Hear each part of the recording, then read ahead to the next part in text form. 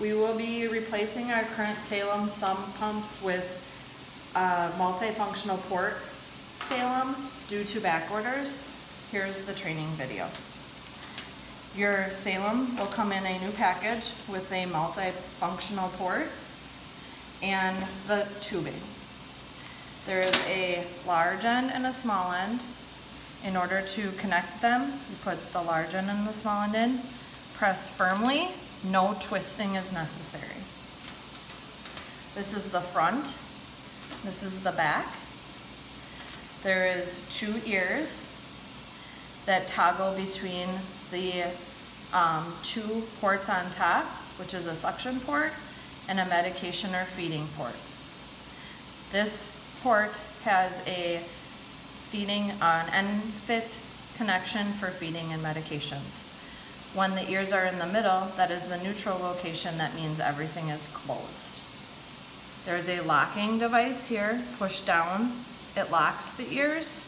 If it's up, you can toggle between the 2. In order to connect your suction, you will place the suction tubing here, and then you will turn it on. Make sure it's unlocked.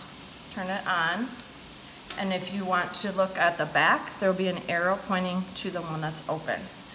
You can then lock that in place while you are suctioning. To turn it off, unlock, bring back to neutral with them in a level position, and disconnect your suction tubing. You then, in order to feed, need, with the current connection, we do not have the Enfit connection syringes in all areas. So if you do not have an Enfit connection syringe and you have a Toomey syringe, you will need this adapter. The adapter fits on the port here, spins 180 degrees to tighten, and you will then place this in the on position, lock down. And again, you can lock it, and the arrow is now to the feeding medication side. Place your syringe in and deliver your medication or feeding through a syringe, or if necessary, through the feeding tube end. Kangaroo. Some of the kangaroo tubing we have also already has the Enfit end. You may remove this white tip, discard it, and connect to your Enfit connection. Again, make sure that your port is on and in a locked position. In order to withdraw, disconnect, and move back to your central location, which is also considered clamped, and lock in that position, and these will not move.